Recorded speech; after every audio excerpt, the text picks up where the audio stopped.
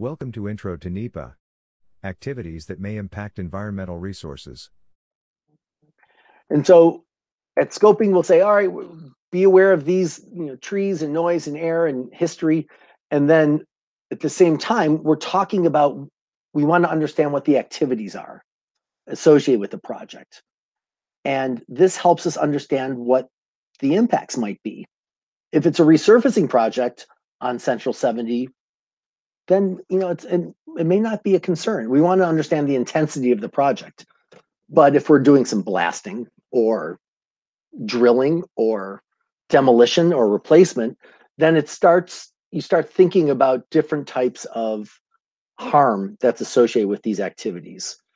This is just a short list of types of things that may trigger environmental resources. What are some other things that come to mind that are associated with the types of projects that you guys are working on?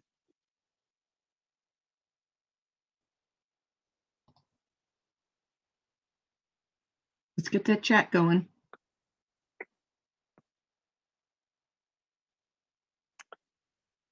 Repeat the question, please. I'm just trying to get a sense from the types of activities that might trigger an environmental impact. And so I just put, these are very high level lists. When we talk with HPTE, for them, it's, they may say, oh, we're not doing any disturbance. We're just tolling all lanes on this interstate. All of those there listed require it, even all of them do, because I've pretty much done it for all of them. Yes, you have. Yeah. And so depending on the activity, there may be different types of impacts or different types of resources that may do some harm. And so those are the things that environmental, that CAS. Utility relocations, adding capacity. Good job. Yeah. So painting bridges. Good. These are the things. Signals. Disposals not listed there. Yeah. I would add disposals. Good addition. Because they're different than devolutions. How so?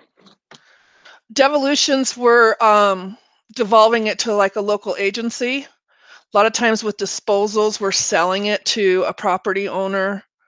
There's a complete different thing there. So with the disposals, I can put some of the environmental responsibilities on the purchaser to save us an expense. On devolutions, a lot of times I do it to more things to protect us from like having a local agency come back. There's different things I do on both, and different things I put back on whomever for, let them have some onus to it. Well, so but they're different. Thanks, Cassie. That's right.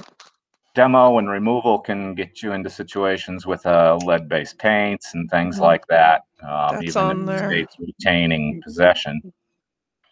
Right. So these are the types of trigger words that the environmental managers are listening for. If you're drilling, you might be hitting hazardous materials or groundwater.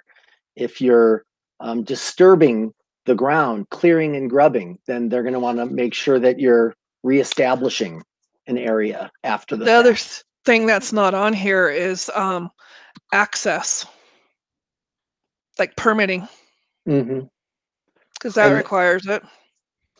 Yeah, there might be interference with a business or some other activities, or detours with the trail that's being closed.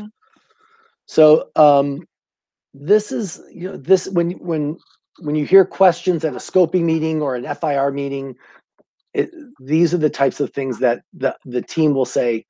This will help them understand the level of effort needed in order to clear a project.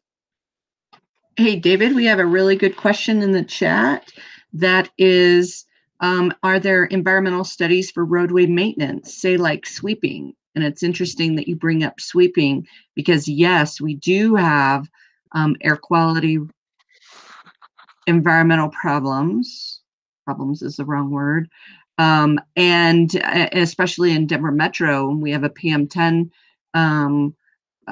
requirement. And so CDOT maintenance has a certain requirement for X number of sweepings that we do on our facilities. So in this case, sweeping is the mitigation for PM10. It is a good question, and maybe it's worth a minute to talk about maintenance. And it's slightly different in that we're not using federal funds for maintenance for the most part. And so we don't have as much, it doesn't go through a NEPA process in the same sense where you kind of scope out, but you do look at programmatic activities like sweeping, mag chloride, de-icers, and trying to figure out the environmental impacts on some maintenance activities. But it doesn't, it's delivered in a slightly different way.